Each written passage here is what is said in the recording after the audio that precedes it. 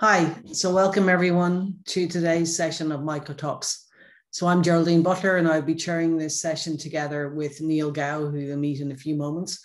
We're going to have two wonderful talks today from Leah Cowen and Iliyan Iliev. So just to remind you that the MycoTalks originated from the University of Exeter, and the goal is to represent as many mycology speakers as possible, to represent various career stages, gender, geography, fields. And we're going to have two 30-minute talks today. And after the talks, we'll have the question and answer session. So please remember to submit any questions that you have through the Q&A button, which you should see at the bottom of the screen. And you can submit those at any time. We will ask as many of those questions as we can, but please keep in mind that we may not be able to ask all of them, and we may not ask them in the order in which they have been posed.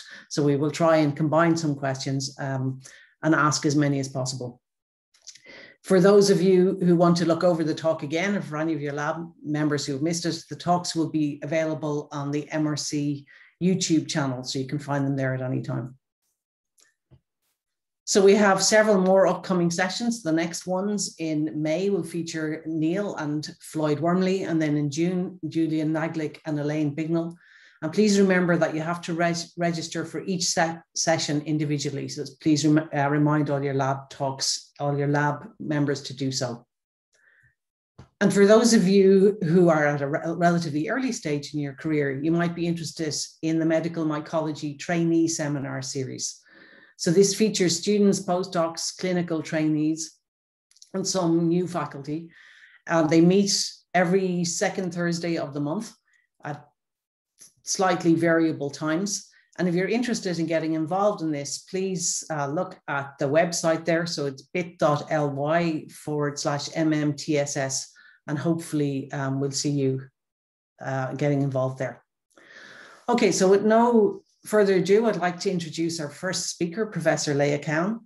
So Leah is currently the Associate Vice President of Research at the University of Toronto, where she's been the full professor since 2016. So I'm sure you're all very familiar with her group's work. She's had a major impact applying functional and chemical genomics approaches to Candida biology, particularly in relation to drug resistance and disease. She's been the recipient of numerous awards for both academic and applied aspects of her work. And we are very much looking forward to hearing our presentation today. So over to you, Leah. Great. Thank you so much, Geraldine. And thank you to all of those who've been involved in organizing this wonderful event, which has been really transformative for the field. So I'm absolutely delighted to have the opportunity to tell you a little bit about some of our recent work on identifying vulnerabilities in fungal pathogens through functional and chemical genomic analyses. And to start, I think this myco audience is already well aware, but to place this in context, fungal pathogens have a devastating impact on human health worldwide. They infect billions and kill 1.5 million people every year, which is at least as many as tuberculosis or malaria. Fungal infections are, of course, on the rise due to the growing population of individuals with compromised immune function, and mortality rates often exceed 50%, with 90% of deaths due to a fairly limited number of species, including representatives of Candida species, Cryptococcus species, as well as Aspergillus. So one of the reasons why mortality rates are so high is that there's a real paucity of effective antifungal drugs that can be used to treat invasive fungal infections. There are only 3 classes of antifungal drugs that can be used in this context. On the left, you'll see the azoles, which are widely used in the clinic, and they're also widely used in agricultural contexts, which presents an interesting challenge. The azoles work by blocking the biosynthesis of a key membrane sterol, ergosterol. This leads to the accumulation of an altered sterol, which causes membrane stress and is static, causing growth arrest rather than killing the fungal cell, which can lead to the evolution of resistance. The polyenes have been around for decades. They work by a sterol sponge mechanism and extract ergosterol from membranes. They have broad spectrum of activity, but are quite toxic due to effects on cholesterol in the mammalian cell. The echinocandins are the only new class to reach the clinic in decades, and they work by blocking the biosynthesis of a key cell wall linker molecule. A major liability with the echinocandins is that they have a limited activity spectrum and have no clinical efficacy against Cryptococcus species. So as I alluded to earlier, resistance is a major problem. It's emerged in the clinic to each class of antifungal drug and now presents a major impediment to treatment. And we have multi-drug resistant pathogens like Candida auris, which now present a growing threat. So we think a lot about new strategies to expand the antifungal target space. And I'm going to highlight sort of the way in which we approach this and give you some neat vignettes or examples of stories that have emerged through these different kinds of approaches. So one general strategy is functional genomics to identify vulnerabilities in Candida albicans. We'll showcase here as one of our workhorse organisms in the lab. So we use functional genomics to identify essential genes. Essential genes encode essential proteins typically, and these are the most classic type of antifungal drug targets, most in clinical use, target essential proteins, examples being azoles targeting ERG11 and echinocandins targeting FKS1. So we'll come back to our resources for studying essential genes, but we're also very interested in identifying genes that are important for drug resistance, as well as genes that are important for virulence traits and genes that are important directly for commensalism and virulence. And we have all kinds of different studies in these different areas. So we're going to look first at the essential gene context in Candida albicans. So we know this organism has about 6,600 genes in the diploid genome. About 40% of these lack identifiable homologs in the model yeast Saccharomyces cerevisiae, which is one of the best characterized eukaryotic genomes, and as such has been a real reference point for annotating C. albicans gene function. So that means for 40% of genes, we can't use this as a way in which to infer function. We also note that predictive value of gene essentiality for those genes with a clear homolog in cerevisiae is only 52%. So it tells us we can learn a lot from cerevisiae, but really we need to define the essential gene set directly in the organism of interest. Essentiality has been explored to an initial extent with the transposon mutant collection generated in a haploid C. albicans mutant background, which provides some interesting context for analysis of what happens in the actual diploid state. So the way in which we've approached analysis of gene essentiality is using a conditional gene replacement and conditional expression, or GRACE strategy. So in this strategy, you can see illustrated on the bottom left, if we have a diploid genome with 2 alleles of a target gene, we replace one allele with a selectable marker flanked by 2 unique barcodes that lets us do all kinds of very powerful pooled experiments where we can quantify the relative abundance of each strain using a barcode sequencing based output. That gives us a heterozygous mutant state. And what we can then do is replace the native promoter of the remaining allele with a tetracycline repressible promoter that allows us to turn off transcription of the gene and look at loss of function phenotypes. So we have an outstanding team that's come together to figure out sort of gene essentiality in C. albicans. We have a computational team at the University of Minnesota with Chad Myers and Shang Zhang. We've had excellent additional computational support from the O'Mearas at the University of Michigan, and those without an affiliation listed are all in my team at the University of Toronto and have done phenomenal work to build out the largest functional genomic resource and really dig into the gene essentiality problem.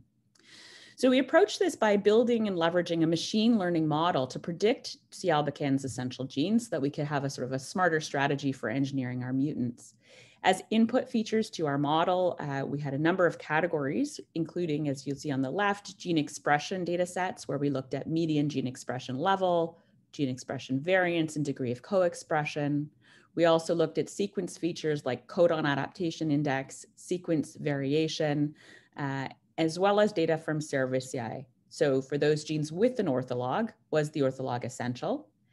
If there was some sort of a set of paralogs in cerevisiae as a result of the genome duplication, were those paralogs synthetic lethal?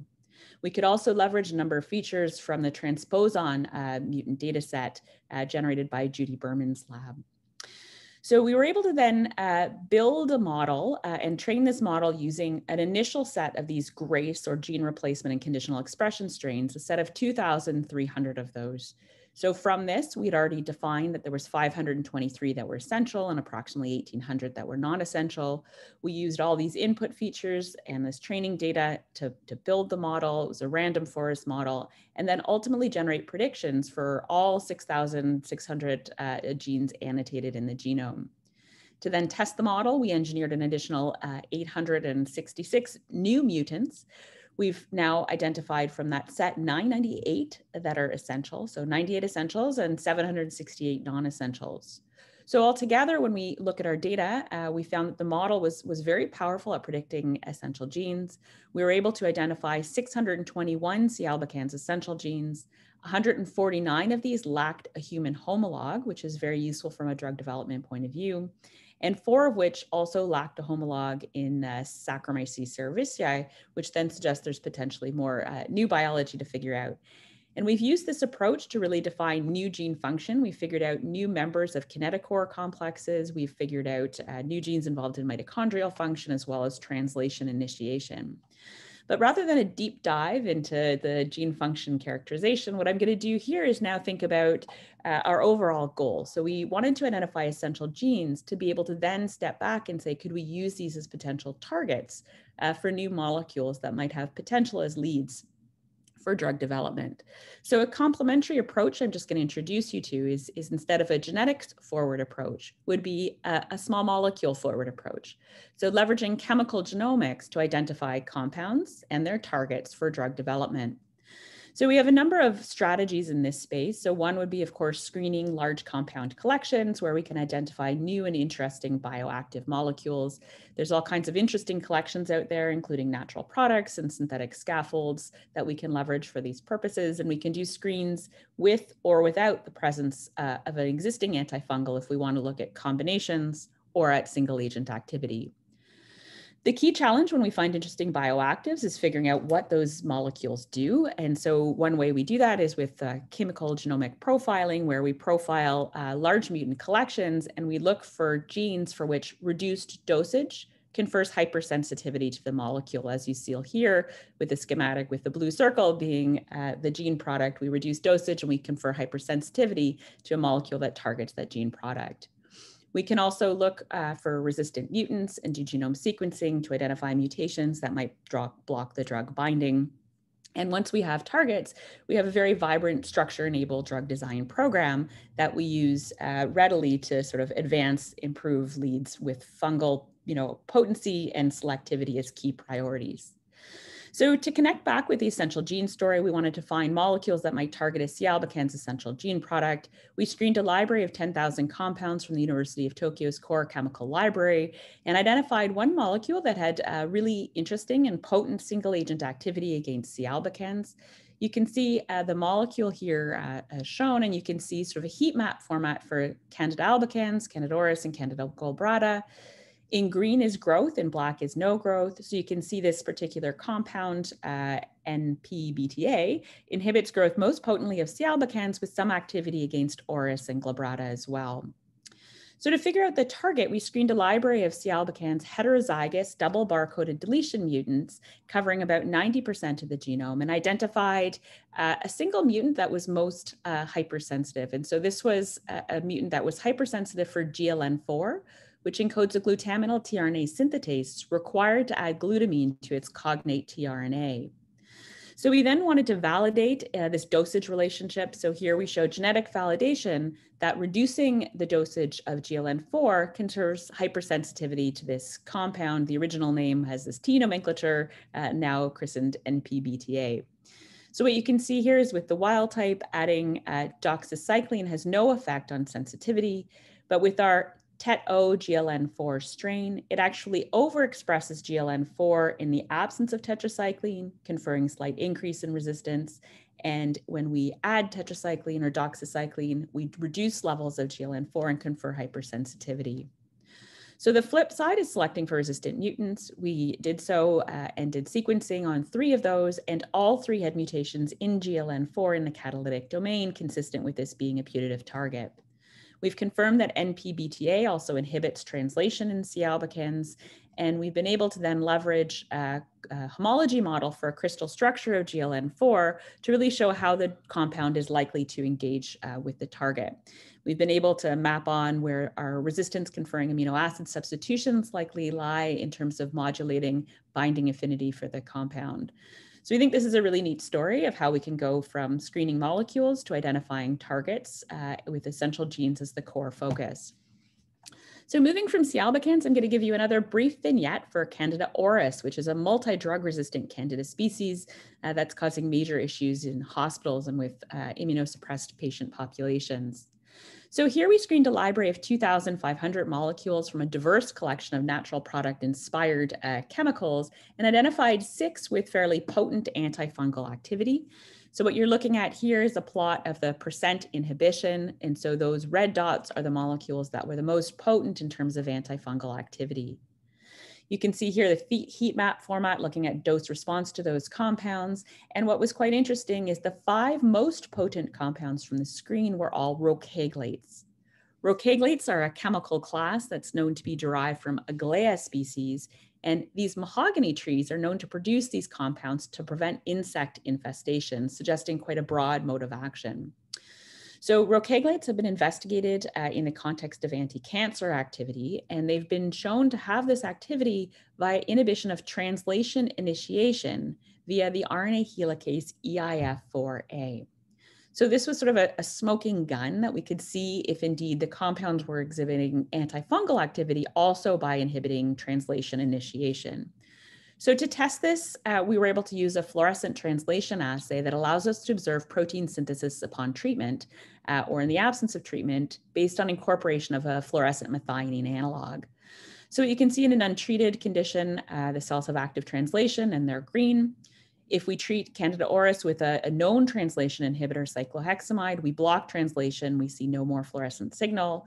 And all 5 of our rocaglates did the same thing where they blocked translation and we no longer had any signal of methionine incorporation.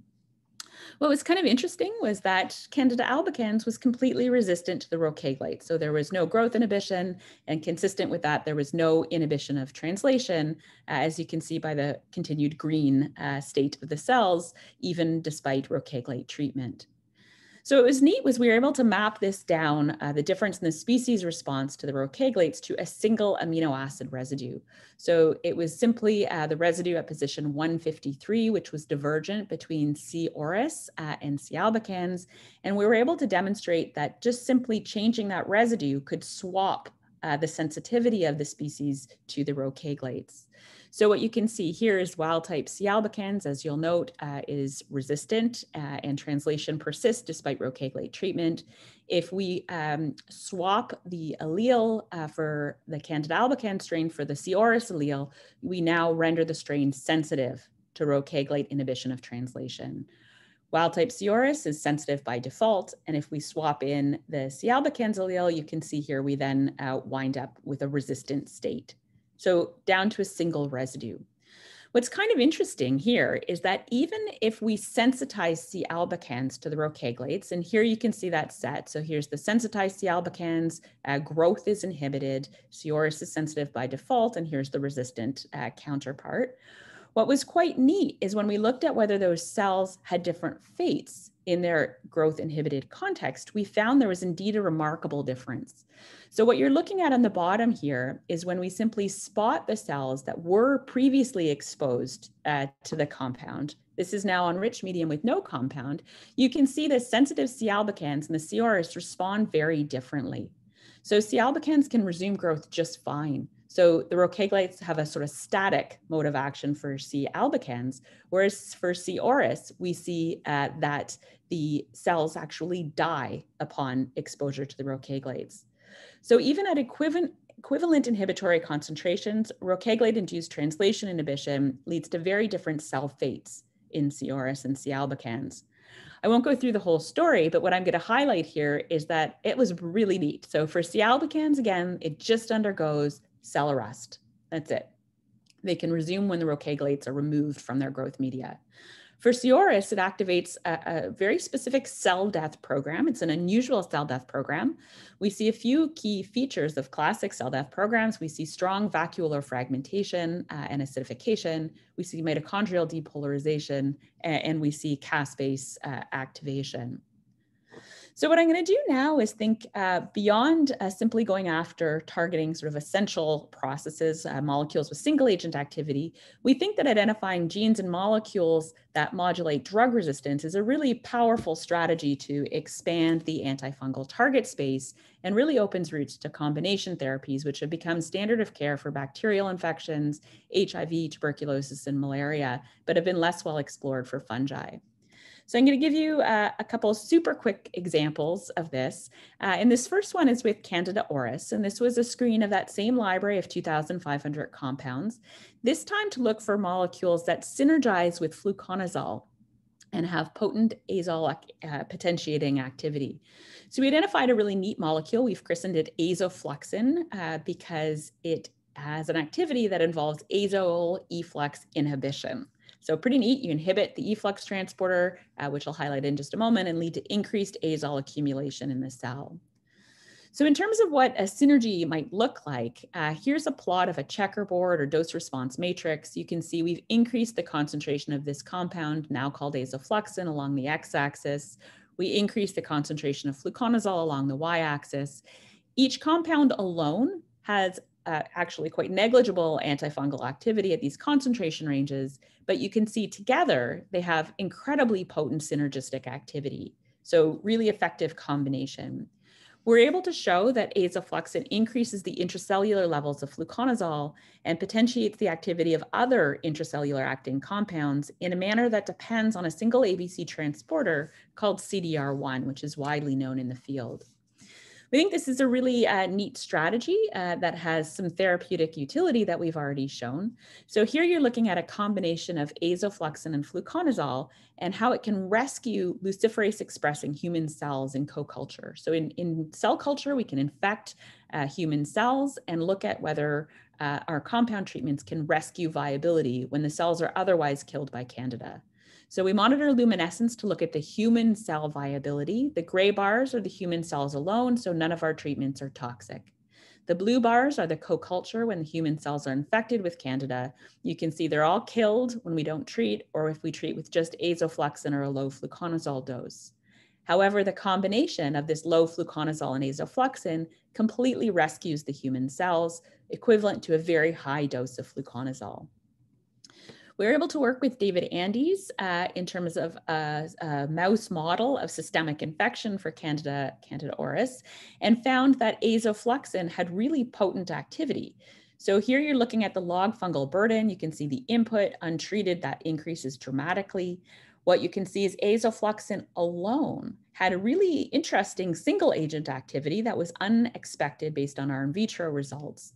Fluconazole alone had some therapeutic benefit, and the combination was even more effective at treating the Candida auris infections. So we think it's a really neat strategy, and there's still lots to explore about targeting efflux in these fungal pathogens. So here we're going to turn to a slightly different approach rather than targeting efflux, but here's something we've been interested in for years, which is inhibition of stress response regulators as a strategy to abrogate drug resistance with broad therapeutic potential. So what you're looking at on the left is a Petri dish. There's an E-test with a concentration gradient of fluconazole, a widely used azole, with a gradient from high to low at the bottom. And the azole would diffuse into the media creating a gradient of azole concentration. So what you'll note, this is Candida albicans. Away from the E-test strip, you can see actually it grows beautifully, and this strain is quite resistant to fluconazole, so grows right up to the test strip. If we include on the right a stress response inhibitor in the medium, a fixed concentration throughout the whole agar Petri dish, what you'll see is that away from the antifungal, away from the azole, there's no inhibition of growth because it's not a stressful growth environment. However, close to the antifungal, you see this beautiful synergy where we rescue the activity of fluconazole against a drug-resistant isolate. So we found that inhibition of key stress response regulators is a really powerful strategy to abrogate resistance to all of the classes of antifungal drugs in each of the leading fungal pathogens of humans. And I note that this strategy makes a great deal of sense because many of the antifungals induce a state of cellular stress by impairing the cell membrane or cell wall homeostasis. And as such, these stress response regulators are critical for the fungus to resist or tolerate exposure to the compounds. So we have a whole variety of programs now targeting multiple stress response regulators. I'm going to give you a one-slide example of some of our work in this space targeting a molecular chaperone called HSP90. So this chaperone challenge is that it's conserved in humans. So the key was really developing fungal selective molecules. We assembled a great team. We've solved co-crystal structures of the chaperone with a ligand here that has no fungal selectivity. And on the right, you can see co-crystal structure with a ligand that has about 25-fold fungal selectivity. And what you can see is that there's this conformational change that happens accompanying ligand binding. And using this strategy, we've been able to guide synthesis of over 300 analogs and have achieved over 200-fold fungal selectivity. So we've now actually launched a startup company to advance this using a slightly different strategy, but again, going after fungal selective HSP90 inhibitors. So in the last couple of slides, I'm just going to highlight a really neat and different approach, which focuses on targeting virulence factors to cripple fungal pathogens. So for Candida albicans, one of the best known virulence factors is the ability to transition between yeast and filamentous growth. Yeast are critical for colonization and dissemination. Filaments are critical for invasion of organs and causing host damage. And we know that morphogenesis is induced by many host-relevant cues, including internalization by host immune cells. So we've got all kinds of programs underway in this space to identify the genes that are crucial for the fungus to induce filamentation in response to these different stimuli, as well as what are the factors within the macrophage that are relevant for inducing filamentation. But what I want to show you here is a really neat way that we can mine the microbiome for new potential leads for drug development. So here's a really interesting finding. Others in the field have also reported that lactobacillus species, which are common residents of the microbiota, often in common niches with Candida albicans, they block C. albicans filamentation. So here's a control C. albicans condition where they're growing the cells in 10% serum, so they're filamenting. If we incubate co-culture with lactobacillus, it blocks filamentation. If we simply filter out the bacteria and have just conditioned medium, we can show here that we can still block filamentation consistent with this being mediated by a secreted small molecule. And we know that this happens with at least 9 different commercial or industrial probiotic strains that we've examined, as well as broadly across lactobacillus isolates from nature. So we were able to engage in a sort of tour de force bioactivity guided fractionation effort and structural analysis by NMR to identify a single molecular entity in a bioactive fraction. And this molecular entity was 1-acetyl beta-carboline. So beta-carbolines are biogenic amines which modulate neurotransmitter activity in humans, and they have very minimal toxicity to human cells. So quite an interesting scaffold with great development potential. So we were able to synthesize 1-acetyl beta-carboline as well as acquire it commercially and confirm that indeed this molecule has very potent inhibition of filamentation capacity, and not only in response to one cue, but in response to many, many different cues that induce C. albicans filamentation. We also know that the 1-acetyl beta-carboline blocks biofilm formation, and we have really exciting data that this suggesting this should really be a great strategy in multiple different sort of in vivo contexts. So I'm not going to go into the details here in light of time, but I can highlight through a tour de force effort, we were able to establish that 1-acetyl beta-carboline seems to block C. albicans filamentation by inhibition of a DYRK kinase called YAC1. So it's a really neat story on how we figured out the mechanism, but I'm going to leave you with this sort of exciting idea that we've got a neat new compound that blocks C. albicans filamentation with great potential for optimization. And we now know the target. We have a great ability to move forward with optimizing this scaffold. So to summarize then, hopefully I have shown you a number of different stories to emerge from our work, focusing on first Candida albicans essential genes and how we've used a functional genomics approach to identify antifungal targets, as with the GLN4 glutaminal tRNA synthetase as a target of a new potent antifungal NPBTA. We've also shown how translation inhibition by rocaglates activates a species-specific cell death program in Candida auris via inhibition of an essential EIF4A protein. I've shown you how development of fungal selective inhibitors of antifungal efflux and stress response provides a really powerful strategy to advance antifungal drug discovery. I've shown you how lactobacillus secreted 1-acetyl-beta-carboline inhibits C. albicans filamentation via YAC1. And sort of more broadly, hopefully, we've talked about how chemical genomic and functional genomic analyses provide a really powerful strategy to identify vulnerabilities in fungal pathogens that we can leverage to understand host pathogen interactions and to guide the development of novel therapeutic strategies. So I think we're right on time. So I want to end here by really thanking our wonderful funding sources that have been really crucial for enabling our work, as well as an incredible international team of collaborators who've been absolutely essential at advancing many, many facets of our program. And of course, I'd like to thank our incredible team who are a wonderful, wonderful and inspiring group to work with and have done phenomenal work in many of these diverse areas. So at that, I will thank you very much for your attention. I will stop screen sharing. And I think my understanding is that we wind up having the other presentation and then a question period at the end.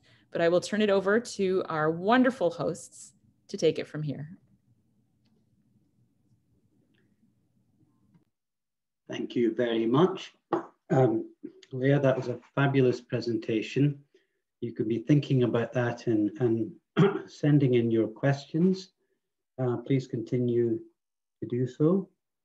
I have now the great pleasure to introduce the second speaker in the MycoTalks session, Iliyan Iliev. Iliyan works at the Jill Roberts Institute for Research in Inflammatory Bowel Disease at Cornell, but he's actually worked as a scientist in 5 different countries during his career.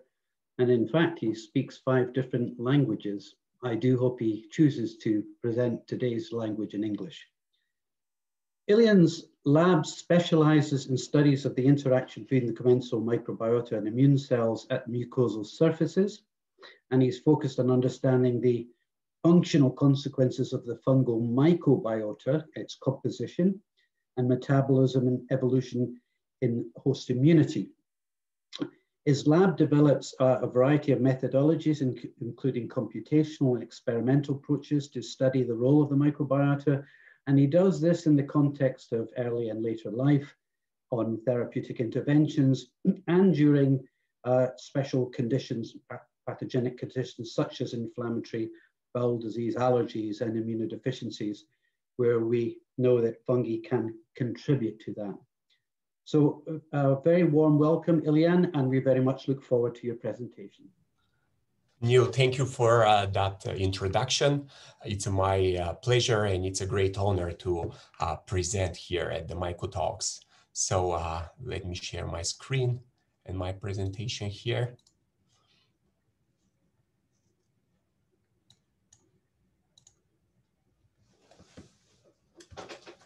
So this first slide here doesn't need introduction in this audience, but it's rather basically showing that fungal infections are very prevalent, and they're highly prevalent at a number of barrier surfaces of our body, and they can lead to devastating systemic fungal infections that end up with mortalities. But there is one part of the body, the lower gastrointestinal tract, where fungi are less prevalent. So about 10 years ago, we found that fungi are actually present there, although the fungal infections are not something that is studied at that site. And that community is found in different orders of animals. We also found that it's a rather diverse community using deep sequencing approaches. And that community, in analogy with the microbiome field, was called the gut microbiome. So that opened a lot of questions related to the field of mucosal immunology, to the field of microbial ecology, diseases with gastrointestinal manifestations, and so on. So in the lab, we put together this overarching hypothesis that lifelong exposure to fungi in the gut would shape the host immune repertoire and states of homeostasis and disease. So we have been investigating this in a few different areas, and we group that into different questions that we have been pursuing in the lab. So what are the mechanisms responsible for fungal recognition in the gut and induction of immunity to those organisms locally? Is there a host immune memory to microbiota? Because fungi are immersed in this substantial community of bacteria in the gut, are those transkingdom communities interact between each other? And in diseases where we and others have observed fungal component, but they're not infectious diseases in the sense that we define infectious diseases as such. So are those fungal components involved in immunity and inflammation? And because processes in the gut can affect immunity and host physiology at the gut distal body sites, we have been investigating how gut distal effects of this immunity primed by the gut microbiota, a topic that I will cover to some degree today. This is actually a summary of a collective effort of many groups that have been sequencing and analyzing the fungal microbiota at different body sites. So what came together is a collective conclusion is that this community is extremely responsive to pathophysiological conditions. And we and others that are focusing on gastrointestinal microbiota and inflammatory bowel disease also summarize a few different findings that I'll put here into a good news. So the fungal communities in the gut are less complex compared to the bacterial communities. So theoretically, it should be faster and easier to explore them, which turned out not to be true actually. But the bad news is that those communities are less stable and quite variable. So if you want to pursue the causative relationship between gut microbiota and disease, how can you do that when the microbiome is so variable between different studies and patient cohorts?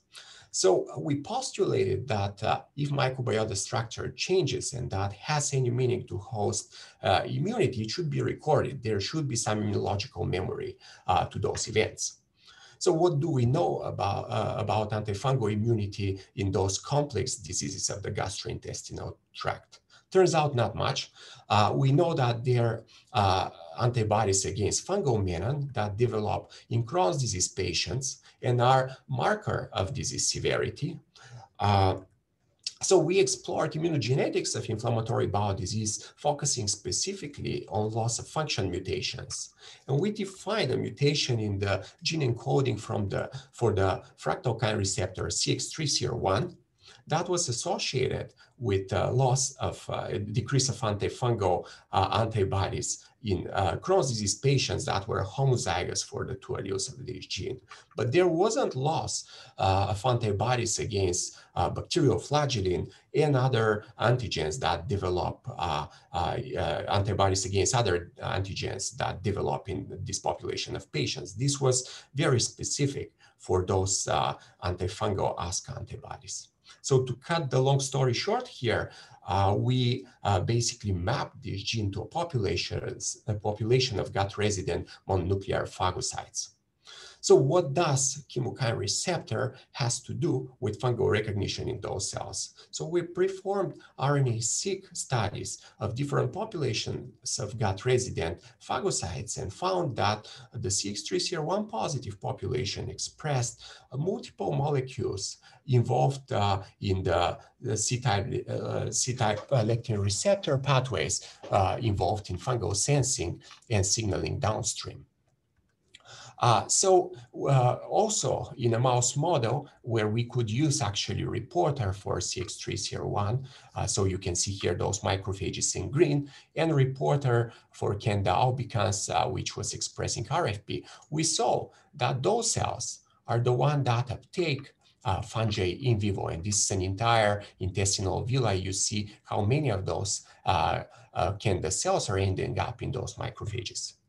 So at that time, Irina Leonardi joined the lab, and she explored using conditional knockout strategies what happens if we knock out those cells or if we impair C-type lectin signaling in those cells. And she found that we lost fungal antigen-specific K17 responses in mice if we knock out those cells.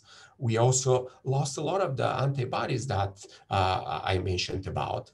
And there is also microbiota dysbiosis if those cells are targeted. But none of those happened if we target other population of gut-resident bona fide dendritic cells. She then, in the lab, explored how those cells would affect another process. So what we described was that gut fungal dysbiosis is affecting the severity of experimental lung allergy in mice. So she went after this model and knocked out this population of CX301 positive phagocytes or CLR signaling this population of cells, specifically in the gut. And what he observed was that there was actually a decrease of type 2 responses in the lung of those mice. And here I'm showing you one of multiple parameters.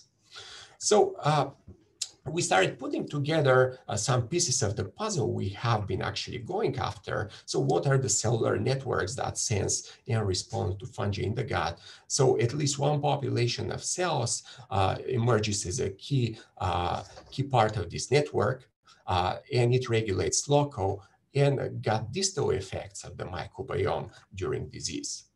At that time, Itai Duron in the lab was looking for methodology to estimate fungal biomass in the healthy human gut. So he found that about 0.5 to 2% of the microbial biomass that we find in the human feces is actually fungal.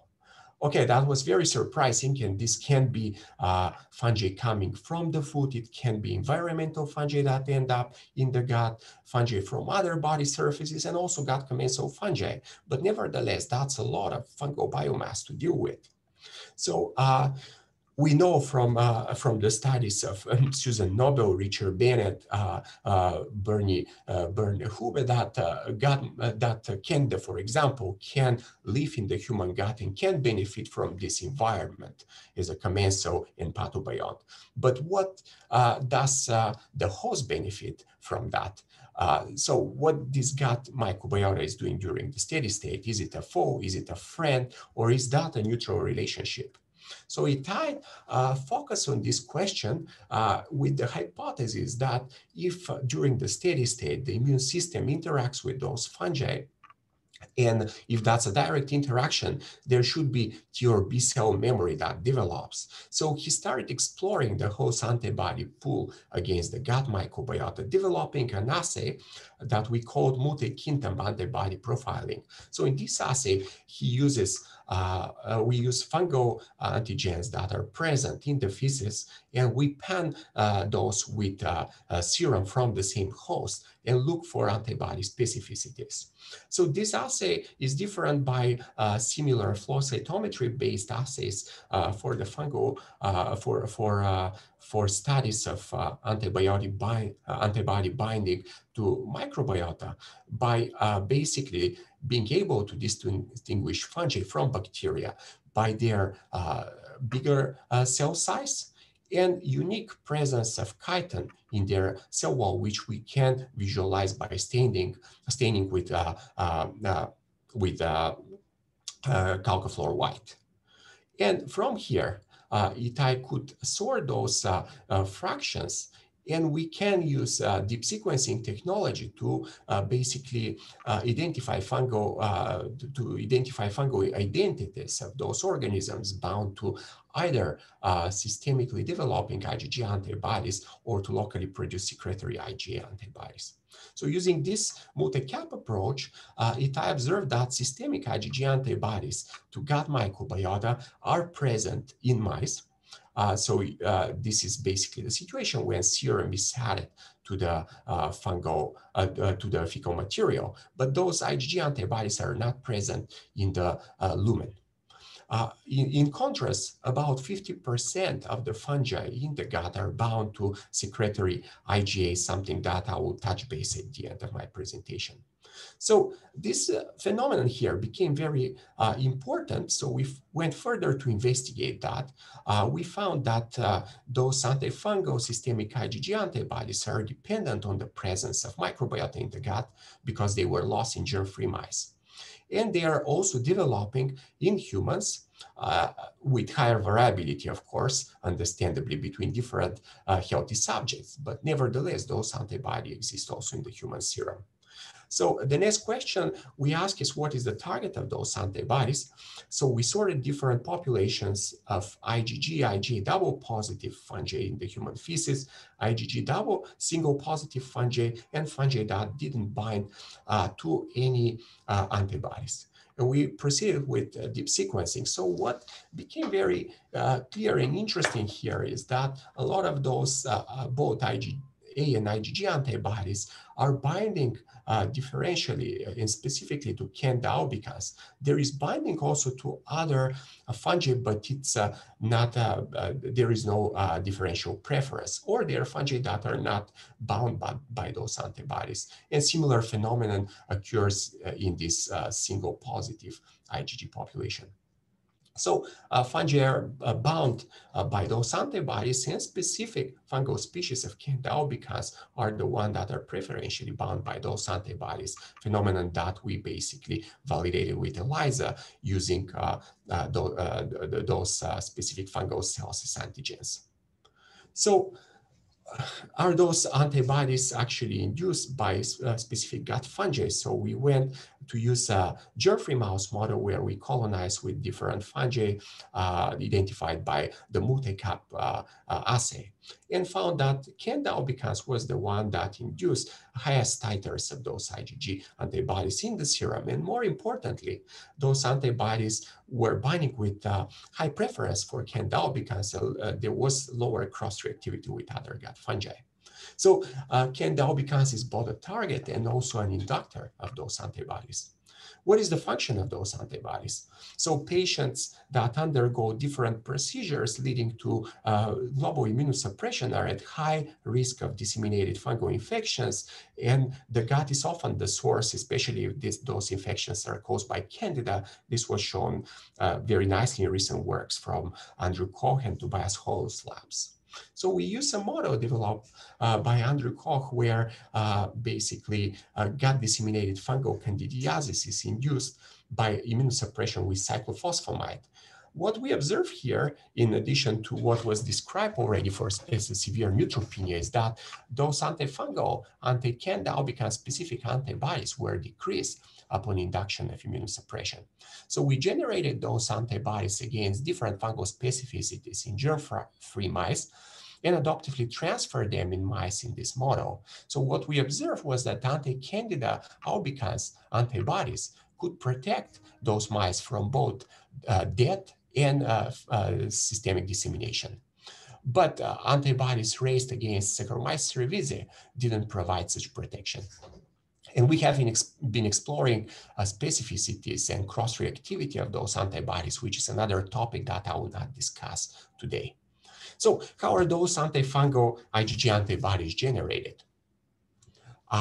We colonized microbiota deficient mice with Candida albicans or Saccharomyces cerevisiae and looked at class switch recombination events in gut-associated lymphoid tissues or distal tissues.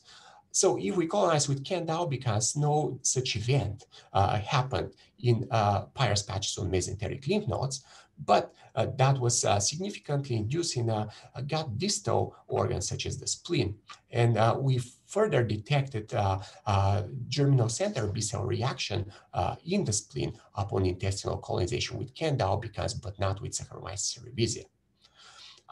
And I will not go through that data, but that was not due to systemic spread of Candida from the gut to distal organs, and we checked that up to 4 weeks after intestinal colonization. But rather, we found fungal DNA and fungal antigens that are transferred from the gut to the spleen of the mice, suggesting that this process is involved in the induction of those antibodies.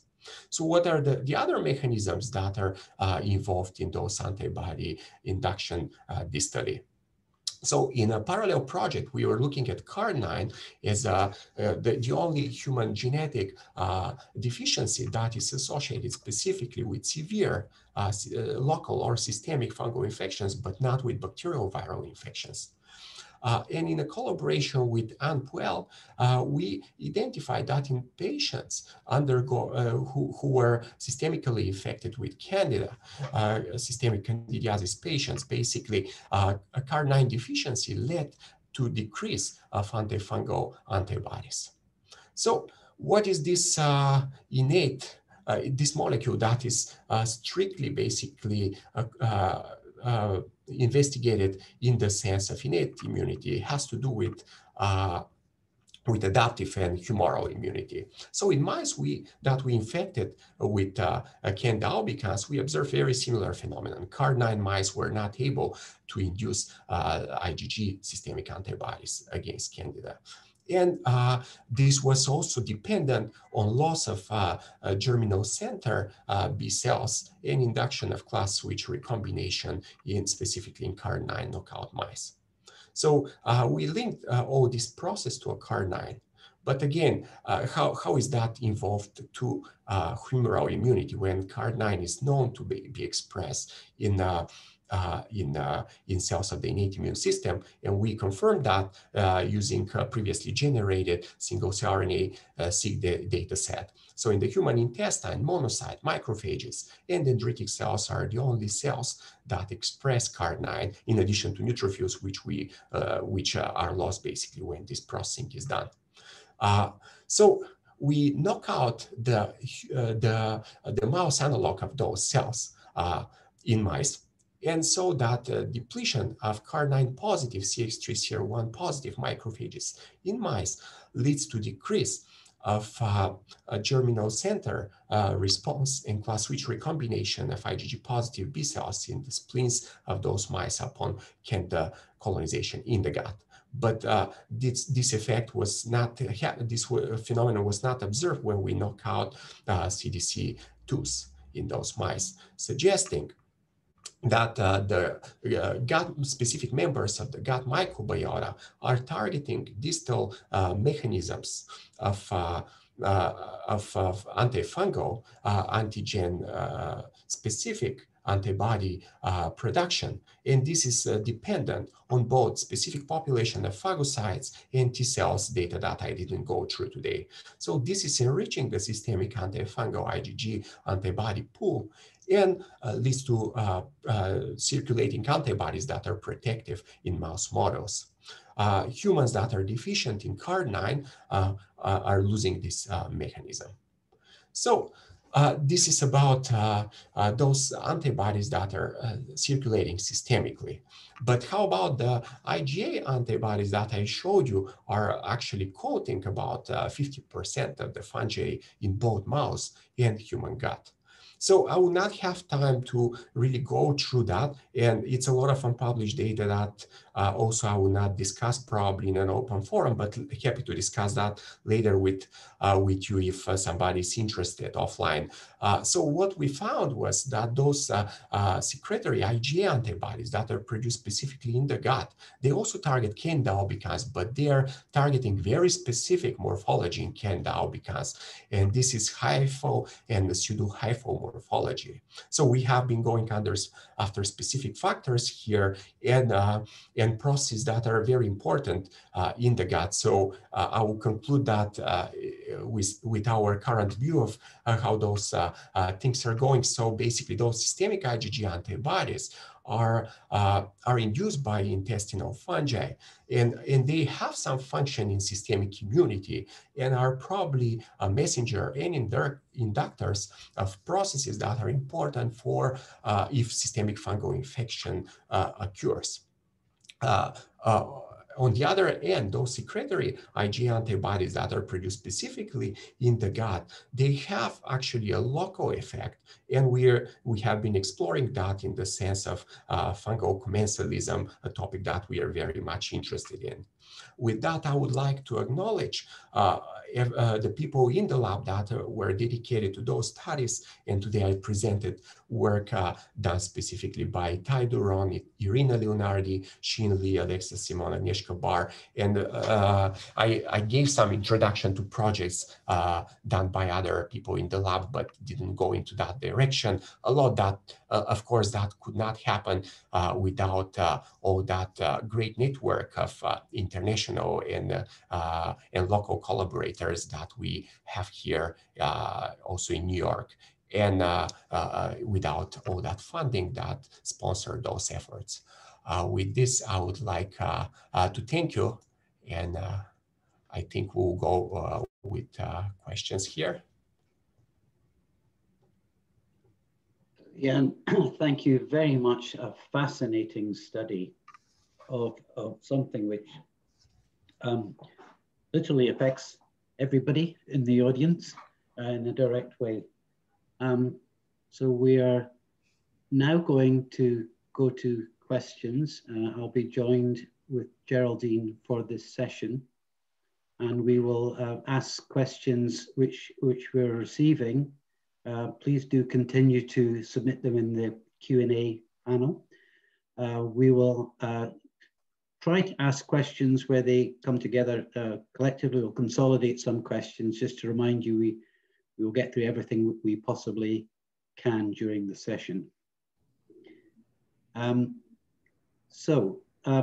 I may start with a question to you, Iliyan, and this is a practical question about doing this. When you study a gut microbiome, are you studying sampling feces directly from the intestines taken locally?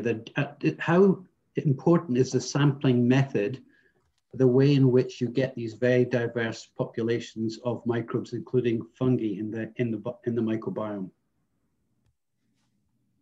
Oh, you're mute, Iliyan. Yeah, this is a great question. So depends on the question, basically. So we are exploring both mucosa-associated and luminal fungi. So in the methodologies that I showed you, we have been using basically the pool of the feces because that's actually easier to collect.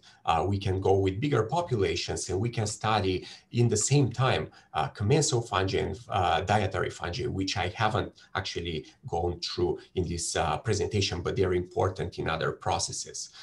If we go to specific diseases that are targeting the gut mucosa, we are going very specifically to mucosa-associated fungi.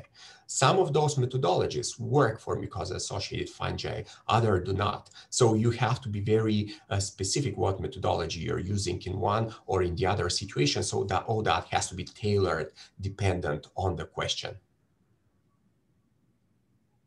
Thank you very much. Okay, so I'm going to combine a couple of questions for Leah about the NP-BTA and GLIN4. So firstly, what's the therapeutic index of NP-BTA? Does it affect human translation? And on the other side, the fact that you can get mutations in GLIN4 that make it resistant, does that raise concerns for using the molecule as a therapeutic? And I think that applies to other molecules, not just NP-BTA. Absolutely. So fantastic question. So the first piece is the NP-BTA does affect human translation as well. We think we haven't yet done all the translation assays, but we expect that it may do so. We do know in cell culture that we can rescue the human cells with no toxicity. So we think that there is some selectivity there that allows us to move this forward. The molecule itself coming from the deck has some metabolic liabilities, so it's not suitable for use in vivo, so we can't yet move it forward into an animal model.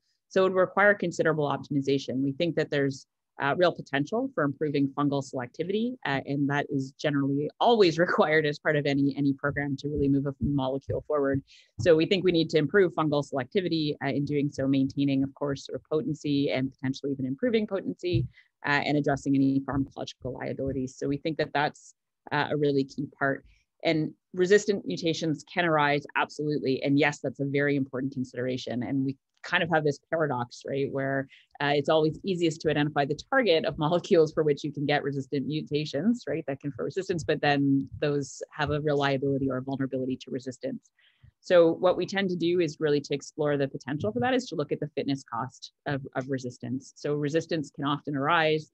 We look, for example, at amphotericin. We know that there's all kinds of mutations in the ergosterol pathway that result in substitution of an alternate sterol in the membrane. If there's no ergosterol, amphotericin doesn't work. It doesn't bind and extract the sterol. So you confer resistance. But if over 50 years of use, there's been very little widespread resistance to the polyenes. And that's largely because those resistance mutations are associated with a very severe fitness cost. So those mutants don't proliferate and spread. They're very vulnerable to stresses in the host and elsewhere. So we think a key part is looking at the vulnerability to resistance for sure. But part of that has to be then looking at the fitness consequences and just assessing whether that's a real liability.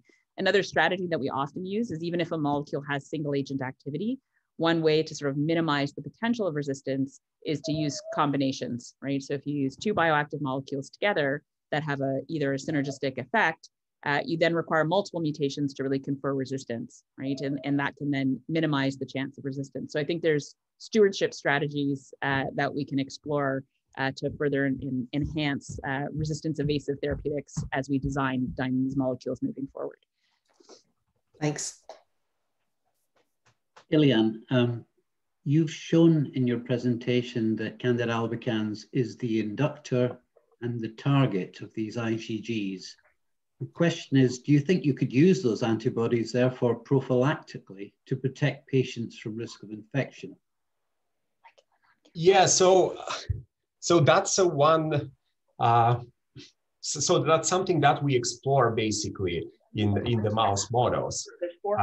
And depends basically how you go about it. So there, of course, ideas that this can be achieved. The question is how much we learn about the specificity and how much specificity versus cross-reactivity you need to actually achieve a therapeutic result. So we have been looking now at the specificities of those antibodies because we know they have some level of cross-reactivity as well. Although not to the species that I showed here, but for example, if we use them in a model of Candida auris systemic infection, they would protect partially against lethal effects. So what level of cross-reactivity and specificity do you need actually for systemic protection? And vice versa, if you go in the gut and you focus more on the secretory antibodies there, on IgAs, it's a very similar question that we are also exploring there. So what is actually needed to be targeted to basically foster commensalism versus pathobiont lifestyle? Thank you very much. Okay. Leah, do we still have you? We may have lost. No, she's back. Sorry, I'm here, multitasking. Yeah, fine. Okay. So the ABC molecule from the lactobacillus, your readout was filamentation. So does it have any other effect on fungal cells? Yeah, that's interesting. So we don't see general growth inhibition. So we know lactobacillus produce all kinds of molecules, including lactic acid, which does inhibit Candida growth. So that was part of our triaging process, was figuring out what this molecule was doing. The effect seems pretty specific to filamentation. That said, we haven't done like a huge phenotypic compendium of assays to look at what it might be doing in other contexts. It doesn't inhibit growth in rich medium for sure, and that makes sense with the target. So if we delete YAC1, for example, there's no fitness defect in rich medium. But we do note that YAC1 may be important for sort of alternative carbon source utilization and all kinds of other phenotypes. So we think that we might be able to uncover some additional phenotypic effects of our molecule. We think that there's going to be some really neat strategies. Given the role in filamentation, it seems to be important for biofilm formation, for mucosal infections, and all kinds of other contexts. So we think there's great potential. In terms of if it has any effect on human cells, so the molecule ABC itself, interestingly, is metabolized by human cells. So it goes away very quickly. So it doesn't, but not because the compound is not, but because the compound is labile. So it's metabolized by hepatocytes, for example. So we have looked and done some SAR, structure activity relationships, and found some analogs of the same scaffold that are not metabolically labile in the same way. And there's a number of beta carbolines, including harmine, for example, and others that have been in development for other indications. So we do know they have anti-proliferative activity. They also have biogenic activity, so they can modulate sort of depression and other related phenotypes. So we think that there's some interesting potential. We can leverage some medicinal chemistry that's been done in response to other indications to advance the platform. ABC won't be the lead molecule. That is the microbiome derived compound, but we think it's going to require a bit of optimization for true delivery as a therapeutic. So does that mean it's restricted to Candida albicans then, if it works against filamentation? So, in principle, Candida albicans filamentation is clearly a key virulence trait in that context. But we note that YAC1 has been shown to be important for virulence traits in Cryptococcus and in Aspergillus and in other species. So we think actually the target itself has very important roles in multiple virulence traits, including cell wall stress. So I think it actually is going to be a broader strategy, but the filamentation specific effect may be albicans specific. Okay. Iliyan, question here, noting that Candida albicans causes more damage than other Candida species, and that you've shown that there's a specific induction of secretory IgA by hyphae. The question is this correlated? Is the damage correlated because it is targeting hyphae more specifically? So that might be involved in the local circuit in the gut, but in terms of systemic immune response, and we have been exploring that in terms of antibodies and also in terms of immunity to gut distal sites, that is antibody independent in some situations as the gut-lung axis and allergy. So some of the effects are not related to that damaging program, while others are. So something that we still are exploring and we have to learn more about is basically how the fungal antigens that we find in the spleen are actually getting there. So do you need actually a damage? Do you need basically a transport of those antigens by specific cells, or is that a passive way of getting those antigens to the site of IgG, of a B-cell class switch recombination induction to basically induce those responses? So it's a very complex question if you actually go and explore this pathway specifically. So it will take probably a couple of years to learn more about that site. Can I link that to another question which was asked, which is, therefore, have you tested the production of IgA and IgG antibodies when you colonize the gut of the mouse with a yeast lot mutant of Candida? So we are exploring that. It's a work in progress. So it's a different pathways that are actually targeted to induce the IgA antibodies or to induce the systemic IgG antibodies. So in one pathway, the yeast log form basically is not inducing antibodies. In the other, it does. So it's more, that's why we have to learn more about those intermediate steps of each pathway to really pinpoint the precise mechanism and decouple one from the other. Thank you, Iliyan. Leah, have you identified any compounds which antagonize the activity of clinical antifungals? And maybe they'd be useful to help understand resistant mechanisms. That's an interesting point. We haven't really done our screens in the way that would be optimized to pull out those kinds of molecules. So we're often using a very low concentration of the classic antifungal to then look for molecules that enhance that activity. So as such, you're not really well positioned to look for those that enhance resistance because you're only having a very modest growth inhibition with the antifungal alone.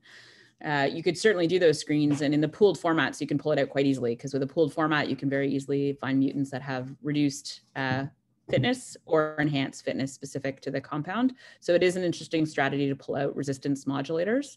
I don't think we have extensive data to speak to that, but I note that in Saccharomyces cerevisiae, there's large compendia of these data sets, at least for haploinsufficiency profiling. So looking at reduced dosage and whether that confers hypersensitivity or in principle resistance. And you can mine those data to your heart's desire through multiple different databases. So I think it's a good way to generate some hypotheses. We find that there's lots of differences in terms of bioactivity of molecules between Candida, Aspergillus, Cryptococcus, and Saccharomyces. So it's, I think, hypothesis generating. But we certainly know that, all the classic antifungals that we use, many of them have conserved modes of action like azoles, echinocandins, polines, all of which there have been studies in cerevisiae that have been very informative. Thanks. Iliyan, this next question, I loved your talk and also your clock. I think it means the clock behind you, which must have fallen off the wall at some stage.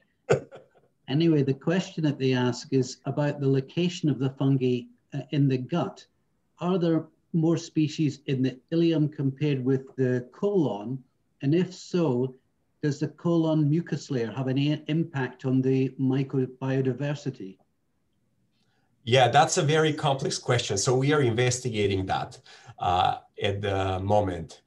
So in terms of biomass, we detect higher biomass in the colon, but that can be due to a few different physiological aspects of how the gastrointestinal tract is working. Another hypothesis can be that because the environment also in the colon is very different, the other hypothesis could be here that this environment is actually propelling the survival of specific fungi in one side and survival of other fungi in the other side. So sequencing data, and we have done that in different dimensions in the gastrointestinal tract and different sites. So that data suggests that indeed some fungi are more prevalent in one versus the other side. So now how those things are working during diseases that we are interested in is another question that is very interesting, because then you have actually loss of intestinal integrity, and that is site specific. So many times you can actually explore material from that side, but you are not able to explore also the surrounding material or the mucosa versus feces. So it's kind of a complex question to answer. But for some species, for some reason, the colon is actually a site where they're found more commonly and where they thrive during inflammatory conditions, especially commensal species. Thank you, Iliyan. Leah, do you have a rationale, or how do you decide which library compound to screen against which species? Yeah, that's a great question. So we have quite a few libraries that we've worked with, probably like 10 different libraries. And part of it depends on accessibility. So some of those libraries we have in-house. And so those are great for all kinds of different reasons, where we can do the kinds of screens we want. Some of them we don't have in-house. And so an example being the library that led to the identification of the GLN4 inhibitor was at the Riken Institute in Japan. So that we worked in collaboration with Charlie Boone, who's got a lab, an outpost in Japan, and two of my graduate students went over there and had a incredible time and did some great screening, and then went back for some additional analyses. So, in this era, that would be tricky. So it depends on accessibility of the libraries. We have great, chemistry collaborators. We've done some screens with Stuart Schreiber and his diversity-oriented synthesis collection. That was partnership with Joe Heitman as well, who I know is on the call here, as well as Bill Steinbach. So I think it depends in part on, accessibility of the library, but fundamentally, different kinds of molecules may have different bioactivities, but also the screen that you use is key to, what you look for is what you're going to find on some level. So we find that natural product compounds often have great permeability at getting into cells, since they're sort of optimized by nature to do that and have those kind of bioactivities. But sometimes they can be more tricky for figuring out mode of action. So I think it just depends on the project. Having good chemistry collaborators is really key to be able to move forward these kinds of programs, because the screen is sort of step one on a long journey. Then it's figuring out mode of action and almost always considerable optimization of the molecule for the kinds of properties we talked about. Iliyan, I'm going to try and combine two questions, and the common denominator is a human diet.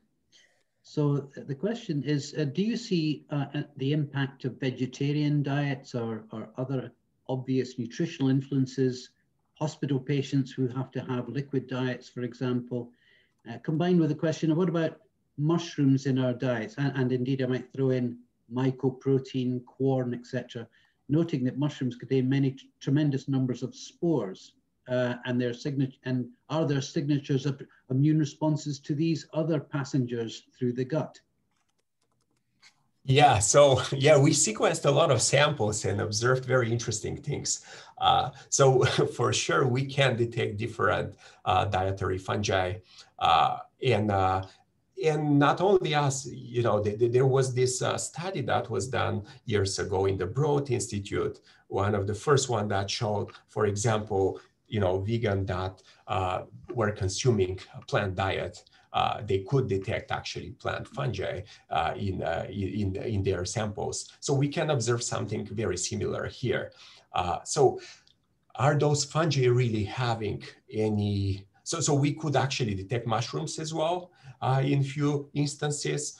So is any of that having any immune effect? It's very hard to tell.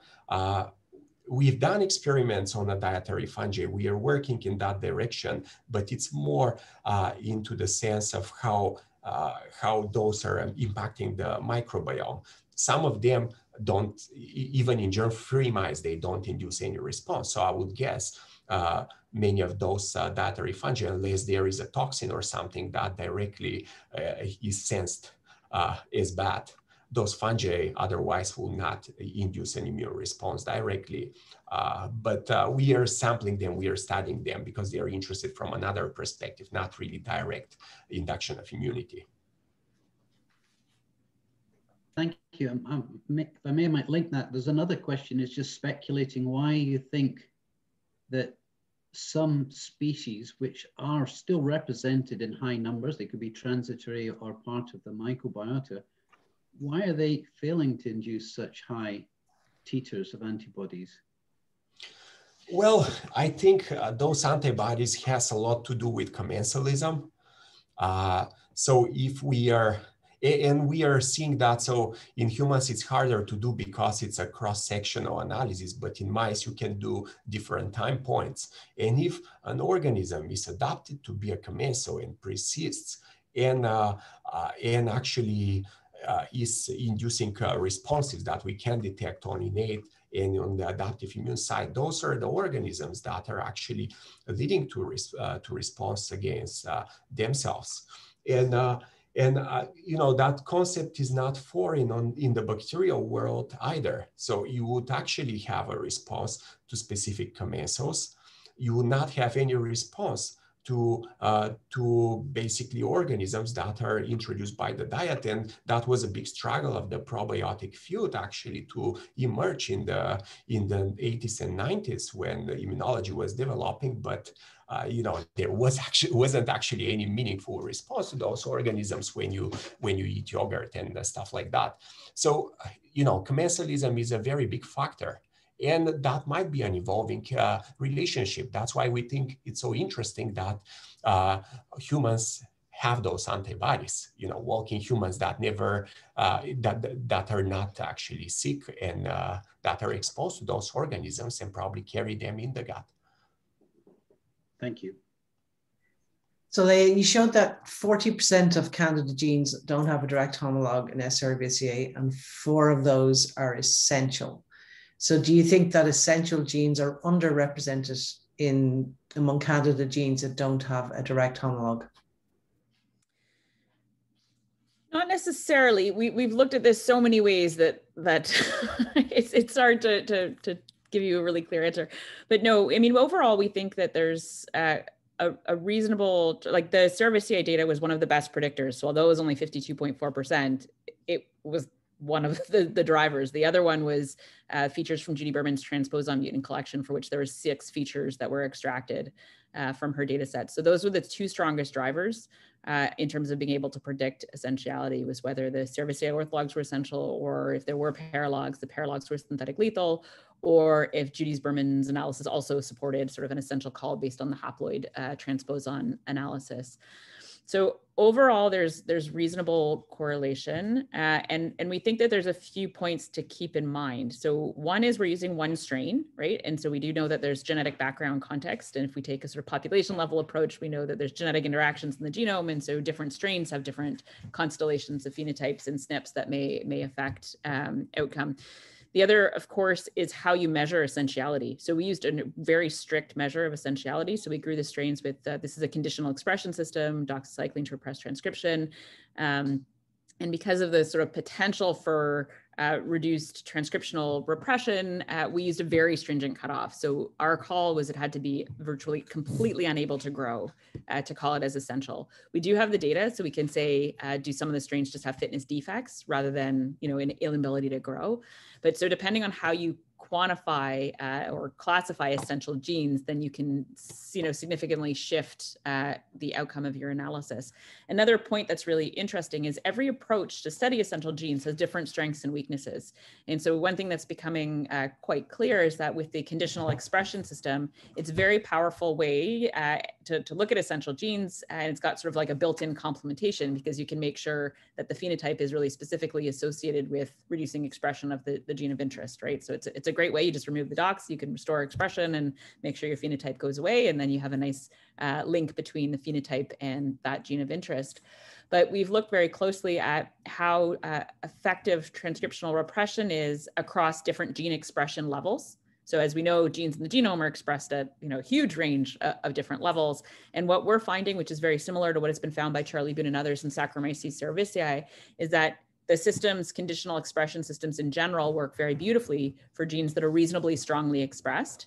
But for genes that are very lowly expressed, conditional expression systems aren't great. So we can have high confidence in genes that we determine are essential from our analysis. We have great confidence. But if the gene is classified as non-essential, if it's lowly expressed, we have very weak power to support that analysis. And that's common with the estradiol system used for Saccharomyces cerevisiae. So it's not specific to the TET-off system. It's a general conditional expression system. So I think as the field moves more to sort of sophisticated analyses of essential genes, we're going to need to have a bit of a, you know, a portfolio of different kinds of approaches that we can use depending on the, you know, the expression level and potentially the genomic context. Okay. Iliyan, this next question may sit somewhat between the 2 talks we had with Leah's and your own. The question is, how does the gut microbiota shape Candida host interactions, especially the hyphae antagonizing species? Does it shape, for example, I presume the IgG-IgA ratio? Well, there is a lot of literature on that side. So, so there are different ways how you know, fungi that are commensal, but also pathobionts in a situation, in some sense, expand during decrease of diversity, and that's because of multiple mechanisms, as many groups have shown. It can be because there is an opening in the niche, so those fungi are taking actually opportunity and grow there. There is also host-related mechanism, as Andrew Koch has very elegantly shown, how basically specific bacterial species from Bacteroidetes can induce antimicrobial peptides, and those antimicrobial peptides are actually preventing Candida overgrowth. So if those species and the diversity in that group is basically decreased, you have expansion. So there are multiple mechanisms that are playing a tool here. So that's how we are. So it's very complex to even model those situations. That's why we are using a combination of germ-free mice, defined microbiota models. I didn't introduce all of that. I went through the talk and I kind of simplified all the story a lot. So I see it actually in a couple of more questions here. I probably oversimplified, but all those are taking place. So to understand which mechanism is important in a situation, you have to have a specific modeling of this situation. So we are looking at some organisms that have properties to basically exclude or suppress the growth of specific fungi in the gut. Not to the extent that Leah is doing that. Of course, we are not specialized in that area, but from the point of view of mucosal immunologists, how you think about that and how that is influencing the global immunity. So we are modeling that, and we to have an answer, we have to go into specific situations basically, because those things are interconnected. Okay. Leah, does NPBTA inhibit the Cerevisiae Glen-4, or is there something very different about the Candida auris sequence? It does. Yeah, it does. So that was one of the ways in which we actually led to focusing on that compound, because when I think I mentioned we did this sort of screen of 10,000 compounds, we found more than just the one, but we wanted to really effectively link the small molecule screening to one of our essential genes as a sort of proof of concept to tie those two approaches together. So one of the fun projects you can do is just mine some of the available Cerevisiae HIP, haploinsufficiency profiling databases, and then you can see, for all of the thousands of compounds that have been profiled, what genes come up as clear hits for a specific compound. There's also, of course, things called frequent flyers, which are genes that are coming up with multiple compounds. So those would be mutants that are hypersensitive to lots of things like efflux-related genes, membrane-related genes, for example. But we found from Cerevisiae sort of the first clue that it looked like that compound had been assayed by others, and that compound had the most potent activity against a Glen-4 heterozygous mutant. So that's what led us to sort of really have laser focus in on that particular compound and do all the genetic dosage analysis in Cerevisiae, as well as a translation inhibition assay using that sort of fluorescent reporter assay that I showed for the rocaglates. And we have biochemical assays underway right now in collaboration with Jerry Wright's lab. Okay, so I think you're addressing one of the other questions about whether you have any pharmacokinetic analysis with NPBTA. So I think we've done enough to know that there's metabolic liabilities that preclude really using this compound.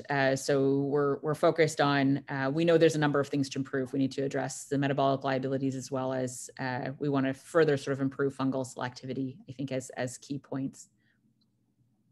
Okay. Iliyan, again, I'll try and combine two questions here about IgA and gut anatomy. So first of all, is there a gradient of IgA in the intestinal lumen versus the mucosa? And the other question was, are there specific areas of IgA production, for example, in the Peyer's patches rather than the spleen in IgG? Yeah, so there is a gradient of IgA production, and that has been very well described. We see something similar in sense of antifungal IgAs, but so the processes in the Peyer's patches have been very well investigated. So that's one mechanism of induction, but there are other mechanisms that are not related specifically to the Peyer's patches, or might be related indirectly, that are also involved, and that can actually influence how the production is happening and where it is happening. So those are very interesting questions to answer in very novel directions, basically, how those responses are regulated at different sites. And it's not really, that much directed towards the IgA only, but also about the mechanism, how is that happening? And that's where it's very important also to learn how specific fungi against which those antibodies responses are induced behave in a different compartment. So those things are linked, and we are working on them from different angles, because you need at least 3 or 4 different angles in my mind to really come up with an answer. So that's what we are trying to do here in that sense.